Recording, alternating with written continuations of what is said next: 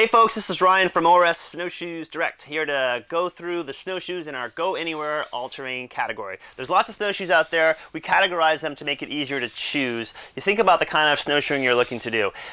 The Go Anywhere all-terrain kind of speaks for itself. These pretty much can go anywhere and cover pretty much all terrain. When I say pretty much, there are some exceptions. You know, there's an expedition all mountain category where you get the most traction, the most support, bigger frames for the deepest possible snow.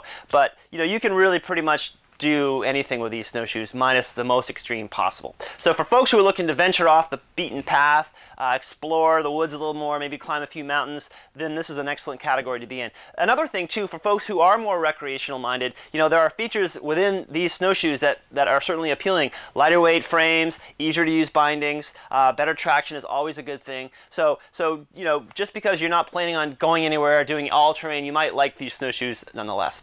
I'm going to walk through the models that we have here as quickly as I can. I'm not going to touch on every feature. You can get more information on our product page for the individual snowshoe. But let's just kind of walk you through to kind of help break some of these technologies down a little bit so that they're a little more or less overwhelming. So we'll start out with MSR. MSR is a US company. They're very technical snowshoes. They're really an expedition company that now makes snowshoes for the whole you know, sort of spectrum of snowshoeing. But they're very, very well made and well thought out snowshoes. The Evo is the Evo Tour. This model here is a molded snowshoe. MSR started making snowshoes that were molded. They're plastic instead of a frame and decking material. What that does is it keeps it nice and light, keeps it affordable, and also gives the frame a lot of twists. So that helps when you're on uneven terrain, helps for the shoe to get as much traction as possible. Aside from features, the binding is called the speed lock. It's super easy to use. You'll also notice it here on the lightning axis. The speed lock binding, basically you set this strap up once to fit the boot you're going to use most of the time. You lock it in place. You'll notice that it's kind of at an angle. That's so that you bring your foot in and you twist it to center, and that tensions your foot, and then you just have your heel strap and this optional instep strap if you so choose to give you a little more control or support. It's a rotating tow cord with a stop, so the snow will fall off the tail, but it won't swing completely out from underneath you, and it has a climbing bar. The climbing bar is a really nice feature. You're going to see that on most of the shoes in this line. That is going to help when you're doing a long uphill to give your heel a place to rest. It'll reduce calf fatigue and give your snowshoe a little more pressure for better traction. So it's a really cool feature. So there it is, the Evo Tour. Very similar binding on here. The one difference between the speed lock axis binding on the lightning axis is that it has the ability to actually, the binding itself can pivot side to side to offset either your gait. So if you're a little pronated or supinated, you can actually get your snowshoes parallel when you're walking by adjusting the angle of this binding. You just pull a pin here and it can move. It's a pretty neat feature. Otherwise, very same features as you found on the Evo Tour. Climbing bar on this guy, but you'll notice a big difference in the frame. Here we've got an aluminum frame with decking material. The frame is also part of the traction component of this shoe. So it's a minimalist design meant to be very lightweight, yet give you superior traction. The shoe still has twist built into it and the same kind of tow cord where basically it rotates and hits a stop. Very lightweight, technical shoe, really nice model, the MSR Lightning Axis. Both of these, by the way, are modular. You can clip on these tails for additional flotation. They snap on very easily. So this allows you to get a smaller shoe when you're on more packed terrain. We don't need as much of flotation. But then when you get into some really deep snow or you're maybe carrying extra weight, you can slap these tails on and you will improve your traction. You'll basically make a bigger size snowshoe. So that's a really unique and cool feature with MSR. The tails are specific for the model, so just make sure you get the right tail for the right model. Moving on, we're going to go to another US made snowshoe by Crescent Moon. This is the Crescent Moon Gold 9. Lots of traction here. Nice aluminum lightweight shoe. This is called the single pull binding. You slide your foot in. This is a pretty soft material, very comfortable.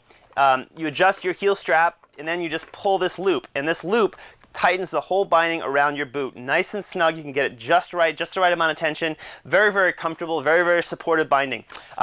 The tow cord is more of a fixed tow cord, but it does actually have some flex built into it. So it kind of acts like a rotating tow cord with a stop. Again, rotating tow cord lets the tail of the shoe drop so snow can shed off the back.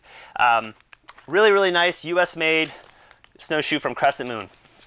Then we'll go to Dion. These guys are made here in Vermont. Really psyched to carry Dion snowshoes.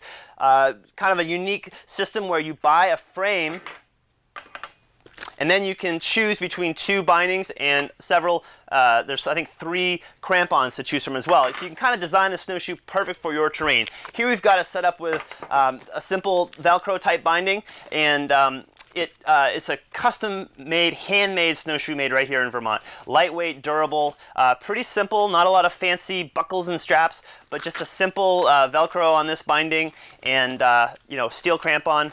Nice US-made, Vermont-made snowshoe from Dion right there. Okay, now we're going to get into a little more traditional brands. We got Atlas and Tubbs. This is the Atlas Elektra 11. This is a women's version. By the way, a lot of these snowshoes are available in men's or women's. The big difference between a women's snowshoe is that the tails are tapered a little bit more to accommodate a woman's gait, which tends to cause the tails of traditional snowshoes to kind of bang into one another. So this gives you a little more clearance to reduce that. Other than that, the bindings might be a little bit smaller to accommodate a smaller range of boots. But otherwise, all the features are the same for men's and women's. Tons of stainless steel traction on the Atlas, aluminum frame, nice lightweight, got a climbing bar for that, you know, support when you're ascending a mountain or a big long uphill climb. This being a pretty new snowshoe, that does loosen up a little bit. The binding here, this is called the Wrap Plus. Atlas's bindings are great. Very, very comfortable, lots of padding, and a simple design. So this little strap here is mainly designed to loosen the tension on the straps. You just pull back on that like that. That opens up the binding. Your foot goes in. There's nice padding inside of there. And then to tighten, you just pull this loop, kind of similar to the single pull from Crescent Moon over there. And then you got a heel adjustment strap as well. The big story with Atlas is their spring-loaded binding. The binding is attached to these spring-loaded bands, and so it's similar to a fixed toe cord with a little bit of hanging action there built into it, so that the shoe does shed some snow. But the more fixed toe cord means that when you take a step, the shoe kind of comes with you, so you can step over logs and obstacles a little bit easier without the tails banging in. But the big difference with this design is the articulation you get. The binding can really flex, move around. So if you're on a side traverse, your foot can find a pretty natural footing because it has so much articulation built into that design. Very, very comfortable and really neat design there with Atlas. Okay.